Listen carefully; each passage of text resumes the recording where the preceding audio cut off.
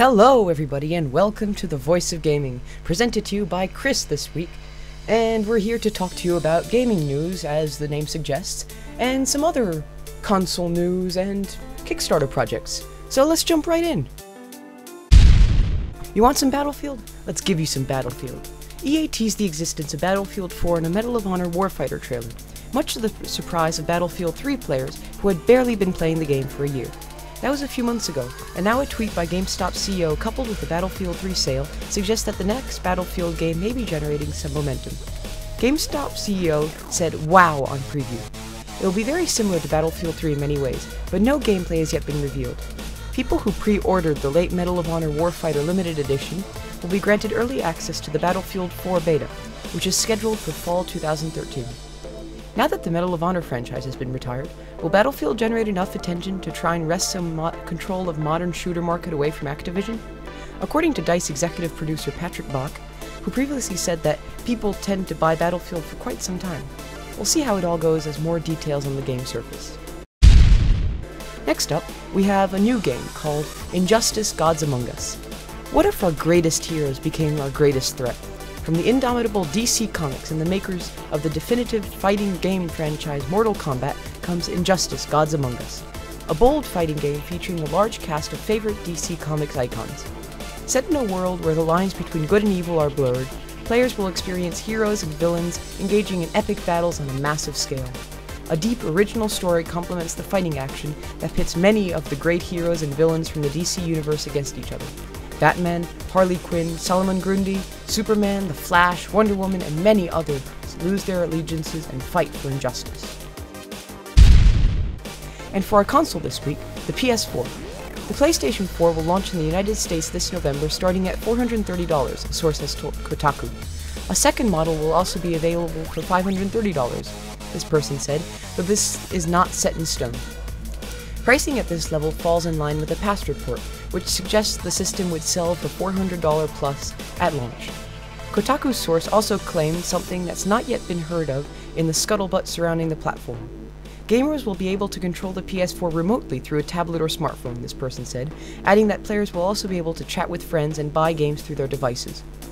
In addition, the source said most of the PS4's online features will mandate a premium subscription. A name change is also in the works, the person said, claiming PlayStation Plus will be rebranded PlayStation World. On top of this, the site source claimed every PS4 unit will ship with a PlayStation Eye, and a new spectating feature will allow gamers to watch friends play games from their dashboard, regardless of whether or not they own the game the other user is playing.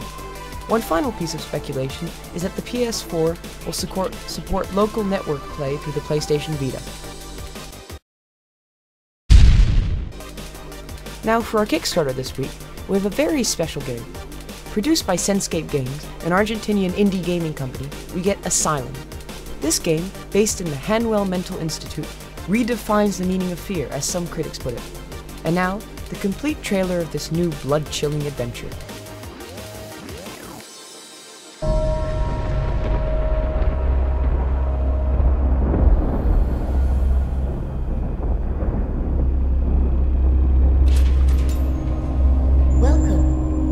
Mental Institute.